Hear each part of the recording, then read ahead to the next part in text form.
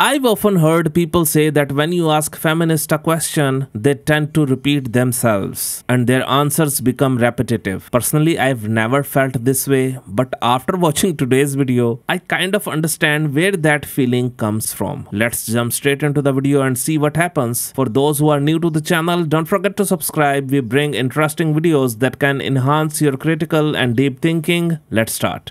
Do you think currently that transgender men have to sign up for selective service? Are they assigned male or female at birth? They're assigned female at birth. Yeah. They don't. Okay. So what you have just demonstrated is that even if we're talking about the trans agenda, that trans men, they're still not equal with trans women. Because they're men. If that's true, then how come they don't have to sign up for selective service? They should have to because they're men. Yes. So then shouldn't trans women be exempt under this? Yes. Even though they're biologically males?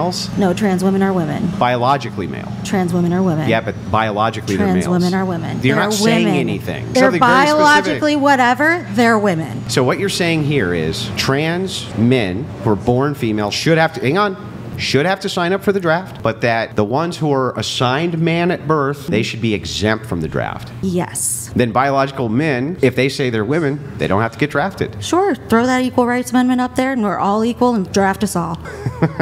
I think her weight is up and intelligence is down. This is what $25,000 per semester gets you. These women seem allergic to logic. They digest everything except logic. She embodies everything wrong with modern women. She is not a fool because she actually believes in this, but because she is too scared to admit that her argument is entirely flawed. If something has 4 wheels, a steering wheel, a trunk, 4 fenders, a hood, seats for 6, and is built and sold as a car, she'll call it a motorcycle if she wants to. That's the absurdity of identity politics. What do you all think about this video? Share your thoughts in the comments. If you want to watch more interesting videos like this, don't forget to subscribe to my channel. Thank you so much for listening and supporting me. Take care.